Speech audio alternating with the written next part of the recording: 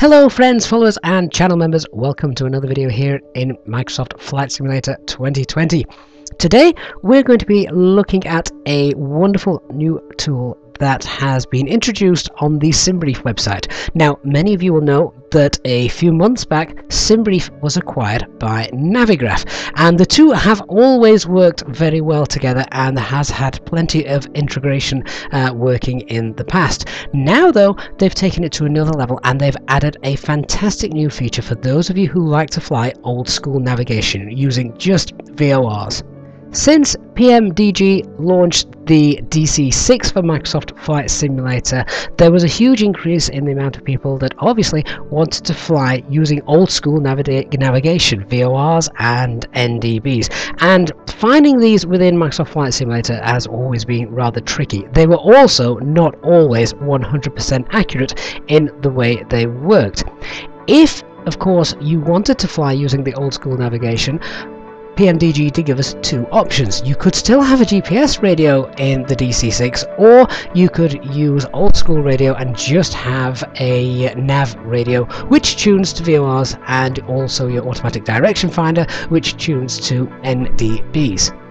Creating a flight plan, however, that only used VORs is not always straightforward, and in fact not even Navigraph itself in the app allows you to create a flight route which only uses VORs. In fact, you can have upper airways or lower airways, but that is it. And of course that's no good for old aircraft or old Cessna 152s perhaps that you like to fly using your navigation radio.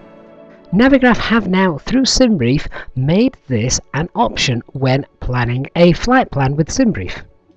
Not only that, but if you are a Navigraph subscriber and you use Navigraph navigation data within Microsoft Flight Simulator, they have improved the accuracy of VORs. Things like how much power each VOR has, how far a VOR can be transmitted, as by default Microsoft Flight Simulator doesn't do this very well. So you may be trying to tune to a VOR, but sadly you can't pick it up because you're too far away, even though you know from the charts that it's actually quite a powerful VOR and you should really be receiving it.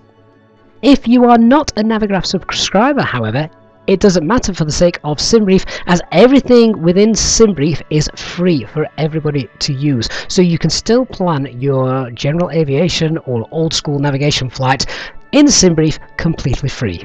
Let's have a look. So if you are planning a trip which is going to rely on just using basic navigational aids such as VORs and NDBs, there is now an option available through Simbrief to do this. If you head on over to Simbrief, and I'm just going to pop in two different airports here. So let's say we wanted to go from Land's End all the way up to the north of Scotland, a nice journey across the United Kingdom. And obviously, as per usual, Simbrief chucks out some information, and if you scroll down it also gives you a route. Now if you are flying an old Cessna 152, Cessna 172 without GPS, then we couldn't possibly follow the route that has been given to us.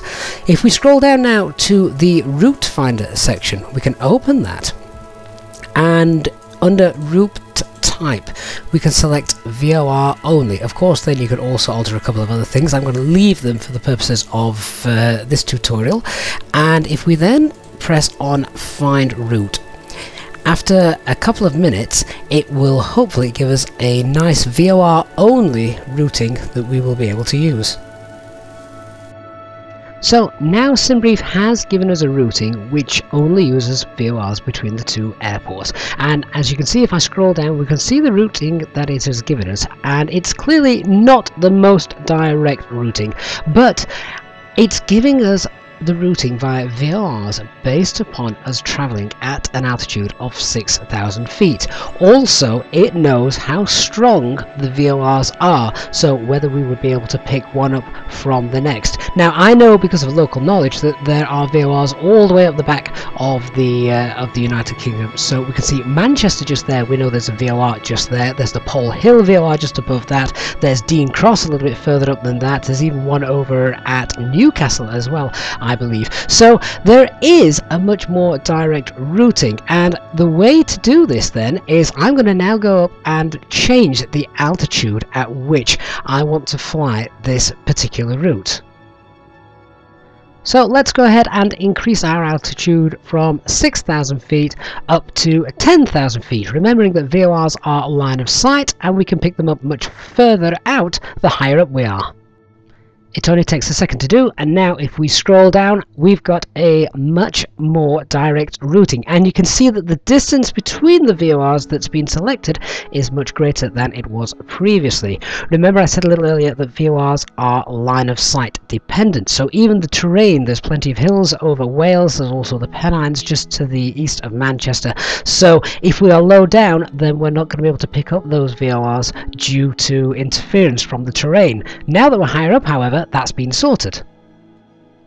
You can then go ahead and create an operational flight plan just as you would if you were flying a commercial airliner, and whilst this wouldn't actually be done in real life, just for general aviation purposes, what it does give you is a little bit of information on the fuel that you're going to require. As you can see here, the flight that we're doing, actually the flight time exceeds the aircraft range. It gives us the routing, and then just below, if you go and have a look at the actual routing in detail, it gives you everything you need, but quite importantly as well, it gives you the navigation VOR frequencies, so you can tune these into your radios as you're flying along, and you can help to use this to fly your route.